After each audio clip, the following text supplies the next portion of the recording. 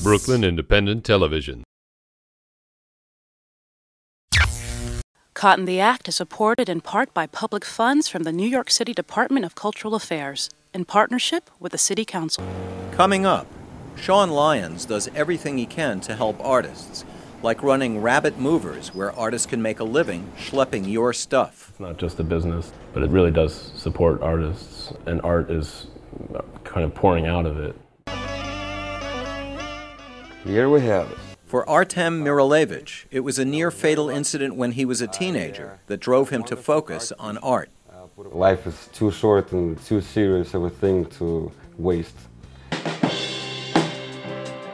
Tall, Tall Trees talks about going to Alaska together and coming back inspired to make new music. This is an album of songs that we recorded.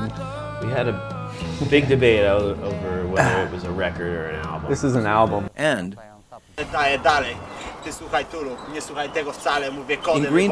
JRD spits Polish rhymes at the Club Europa crowd. They're all caught in the act, art in Brooklyn.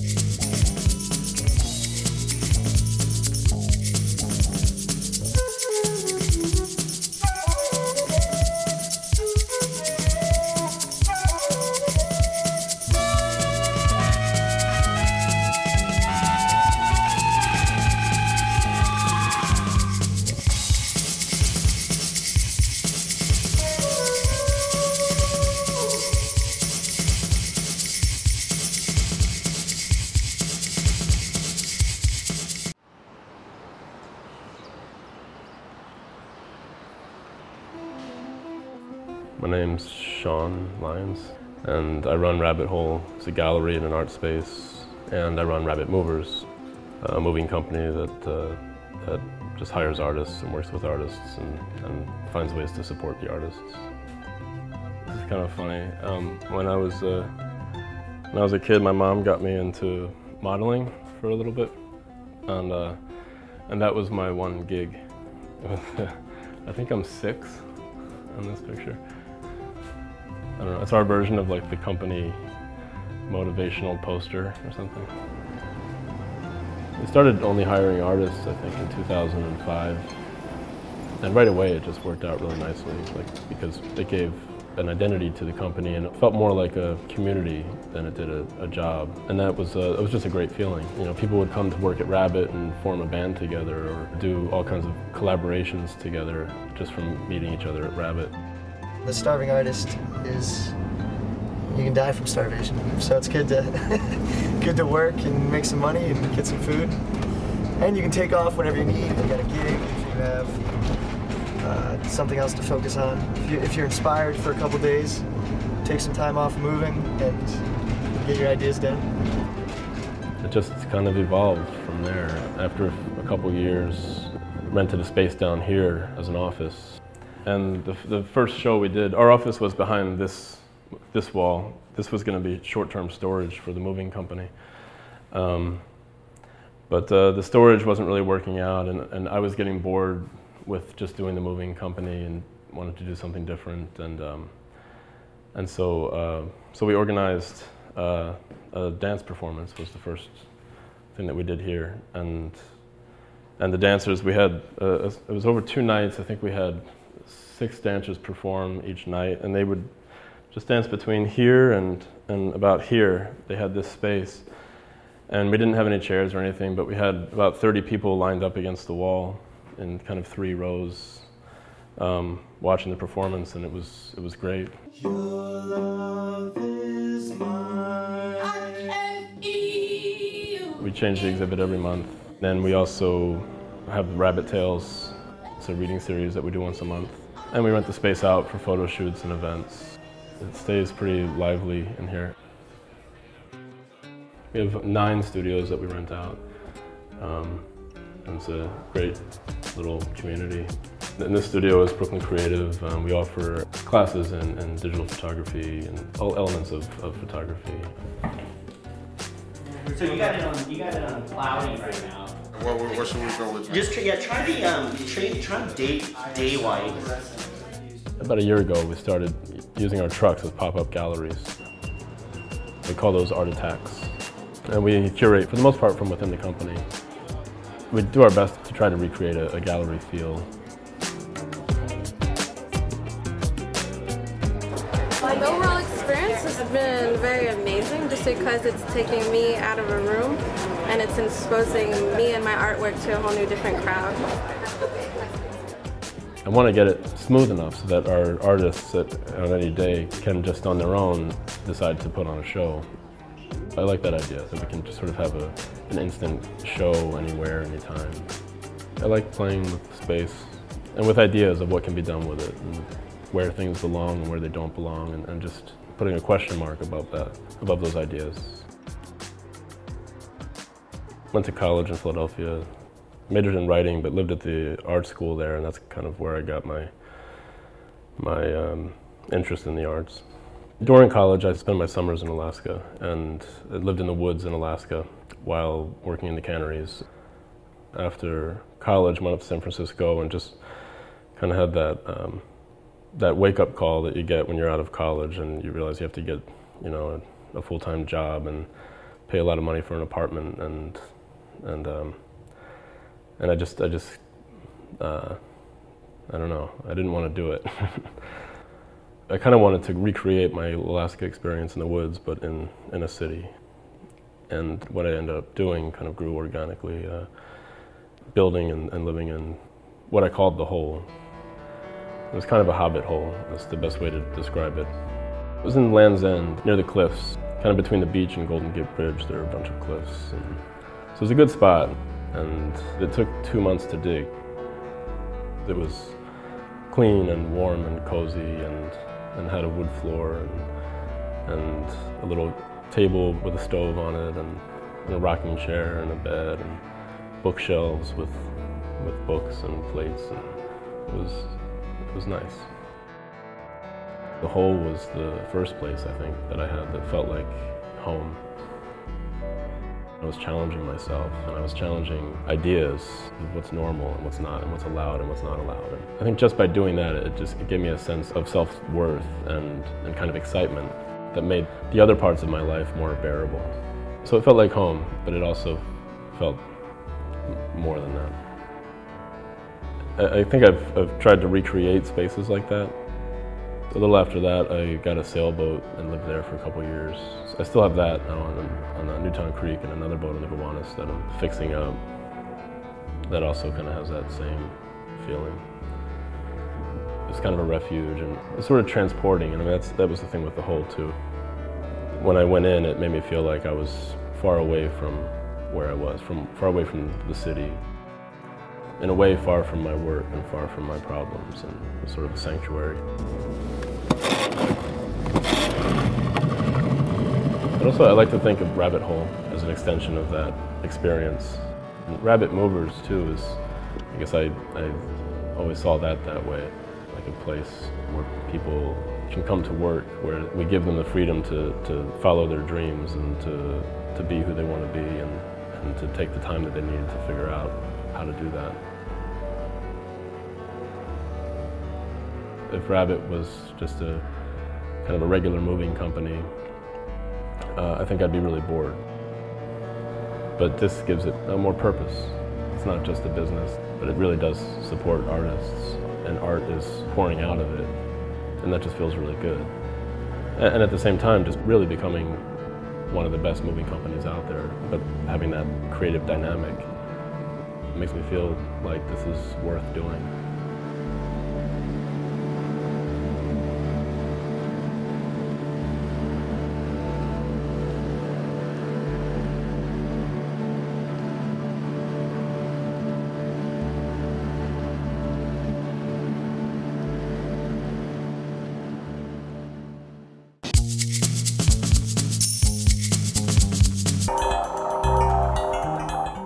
Ever since I remember myself, I was drawing, like through my childhood, through my school, high school. When I was 17, I had a near-death experience. I was stabbed in a street fight in Russia, and I almost died. The doctor who was taking me to the hospital told me to save your energy because you're either gonna die or you will be crippled for the rest of your life. And that was about a minute before I saw the light at the end of the tunnel, and I realized at that point that life is too short and too serious of a thing to waste, which really turned my life around, and decided to take my talent seriously and dedicate my life to art. What happened after was kind of like a fairy tale, because once I made that decision, everything kind of fell in place. Shortly after that incident, we moved to the United States, and while I lived in Russia, I never thought or considered an art career seriously. First of all, because it was the 90s, and it was just a crazy world that turned upside down. My whole family moved to the States, and we moved to Buffalo, which is a small town upstate, and I was very lucky. I had a wonderful art teacher. Put a portfolio together, I applied to School of Visual Arts, and I got in on the first day, and they gave me a full scholarship. A lot of my inspiration comes from mythology and even religious stories, so to speak. Sort of a combined image of Noah's Ark and Flying Dutchman, and kind of image of our civilization as a ship. You know, something that's afloat and very strong and very technically advanced, and then one day you come home and it's not there.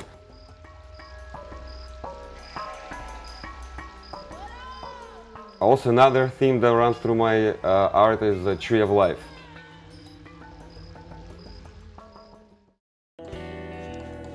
In '98, I took an exchange semester in the Rabbithole Art Academy of Amsterdam, which was a wonderful experience, and that's where I first was introduced to etching, which is the medium that I feel very passionate about now.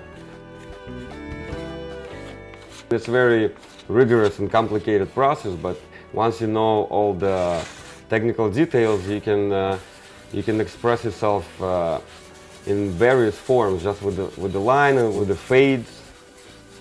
I just like the process. I like the fact that the process actually hasn't really changed in the last 500 years. And I like that hands-on making your artwork.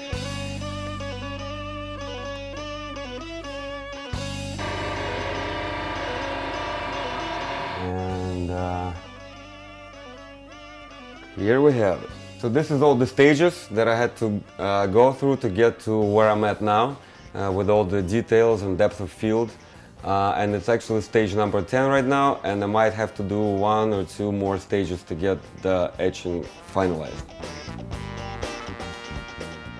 I work in different mediums, and one of my latest, most favorite ones is wire. For me, it's a continuation of etching. It's kind of a 3-dimensional drawing in space. Я так давно родился, что говорить не могу. И город мне приснился на каменном берегу, а я лежу на дне речном и вижу из воды далекий свет, высокий дом, зеленый луч звезды. I'm on the right path. It's not an easy path, but I definitely know that it's the right path for me.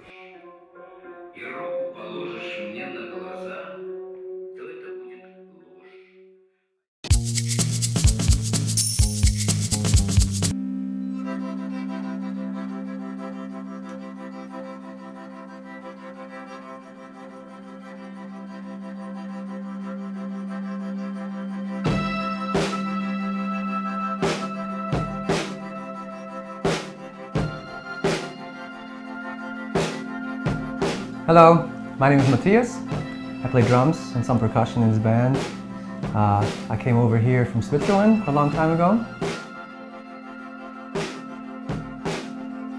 I'm Kyle Santa. I moved here to play guitar and keyboards. I'm Mike Savino. I play banjo and guitar and sing. I'm Ben Campbell. I've been playing with Tall Tall Trees for like 3 years now. I'm the newest member. I play bass. As any band needs a name, we picked Tall Tall Trees. Kyle and I have had probably maybe the most similar, history is, when you start playing guitar as a kid, you start listening to Led Zeppelin and the Beatles and trying to figure that stuff out.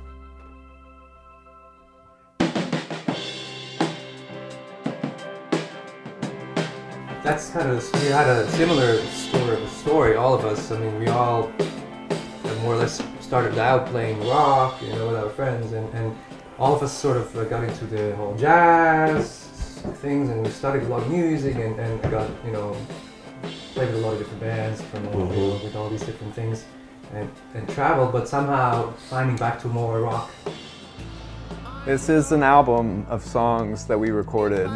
We had a big debate over whether it was a record or an album. This is an album. The new sound also started from a trip to Alaska that we all took.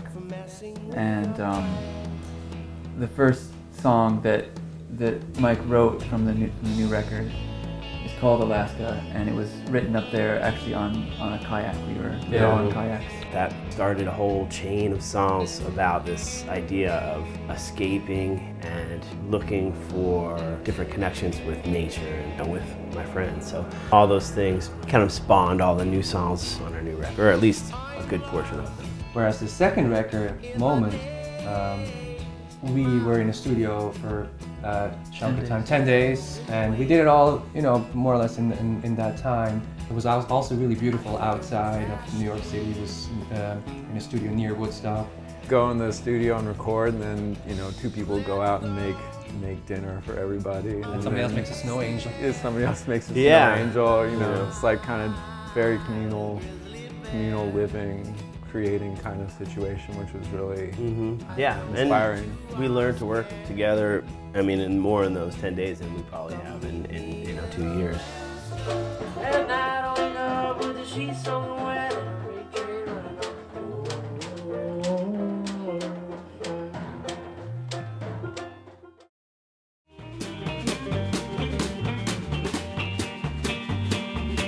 Travel, it's fun to get out, but coming back is also a very rewarding thing, because you live somewhere really exciting.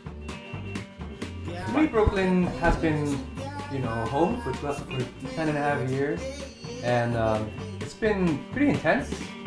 I would say I kind of have somewhat of a love-hate relationship with New York City altogether, being a country boy and all that from a small town. But in some kind of way, it's like a magnet. I can't really leave it yet.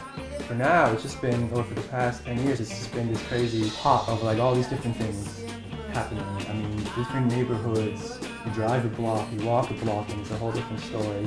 It's endless, in terms of inspiration, and just also musically alone, it's obviously a super cool place to be in, because you go out and you meet new musicians every night. All of us here, one thing that makes us unique is we're all full-time musicians. We all pretty much dedicate our time to being musicians or producers, session people, which leads you to play so many different kinds of music that your scope of influence becomes so sometimes hard to focus on what you do. And that's where we had with our first record, although it's a fun record and stuff, it was all over the place stylistically, because we just could do all these things because we had been doing all these things. And I think with our new record, we kind of decided this is what we sound like. And it's come from a couple years of evolution playing live. We're good friends, so we had a lot of fun, and it could have seriously gone in some shining direction. Oh, totally. It totally could have. Making this record was really kind of a special experience, and I think it shines through on the album that it feels like one cohesive piece. That was our, it would have been a much different record if I was taking the C train to a studio through morning rush hour and getting off and walking to the studio and meeting these guys there, rather than waking up and making breakfast and talking about what we're doing today. It's a big difference. Big difference. Yeah, it was good fun. Let's do it again. Yeah, let's maybe want to make a record. Yeah, third record. Yeah.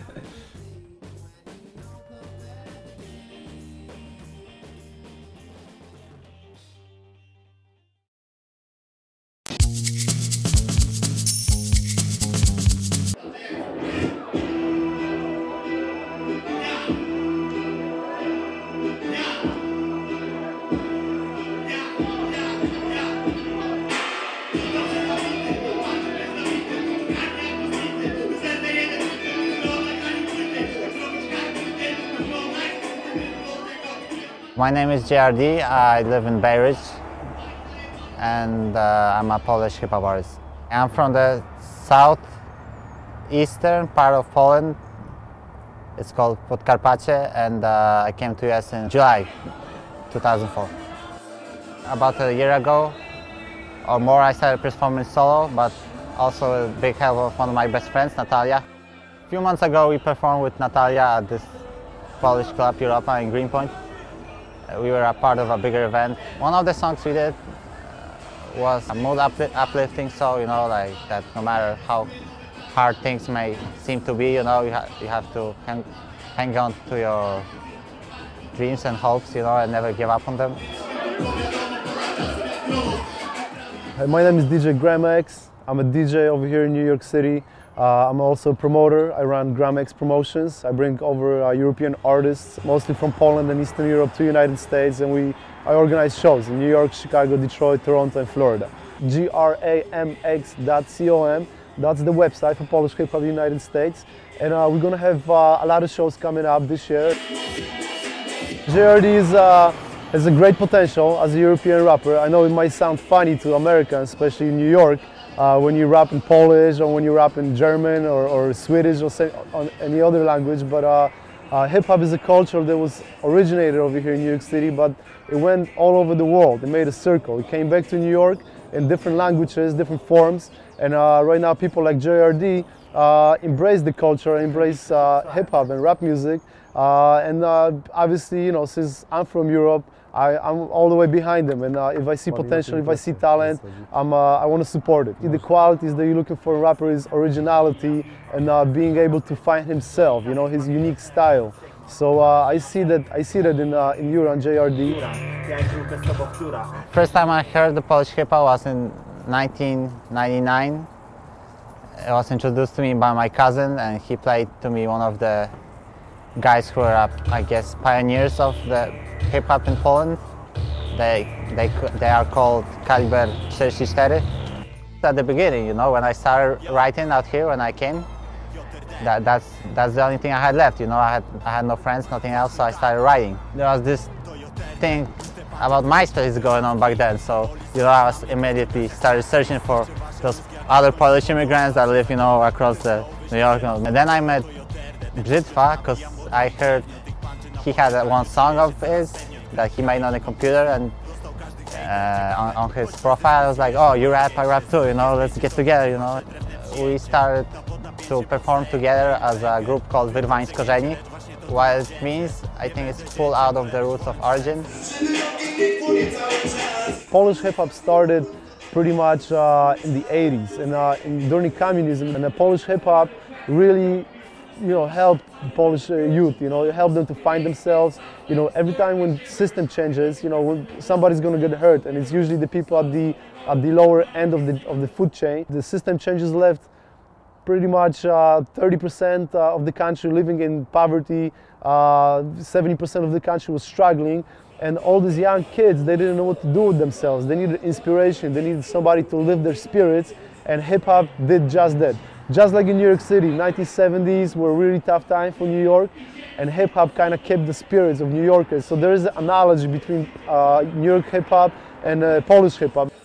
Right now, Poland, 60–70% of the young kids listen to hip-hop, so it has a lot of influence. I can sit on the train and listen to a beat, because that's what I mostly listen to lately. It's to the instrumentals, and all of a sudden something, you know, just clicks, and I just began writing, you know. I don't even know what it's a weird thing, you know, because most of the times I first write and then I think about what I just had written. My lyrics are a bit influenced by conspiracy theories and spiritual stuff, as well as bragging about myself. The style of rap that's called braggadocio, mostly that's what I write my lyrics about, you know, how trying to prove myself, you know, how good I am, you know, by the use of metaphors. I'm on my spiritual search, you know, looking for the answers, and a lot of time I spent digging into Buddhism, and other religions. And you know, people who don't even understand what I'm saying, they say it sounds good. We are a small Polish community out here in the US. But on the other side of the token, you know, if somebody out here who's in the business is gonna notice me, you know, super.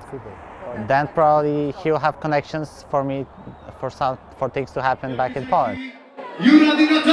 Yeah, I plan to work on an album. I'm gonna, I don't know, maybe send it to some labels or other production companies to Poland and see whether they're gonna like it.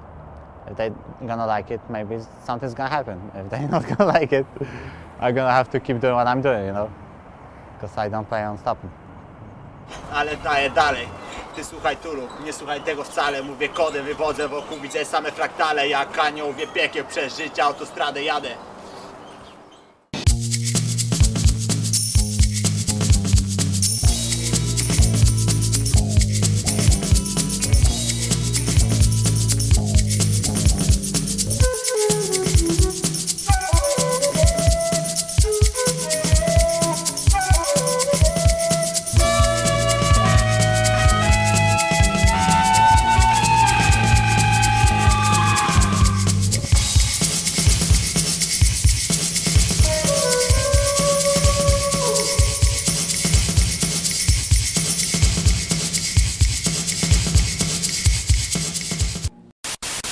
Watch this and other Brooklyn Independent Television episodes online at bricartsmedia.org/BIT.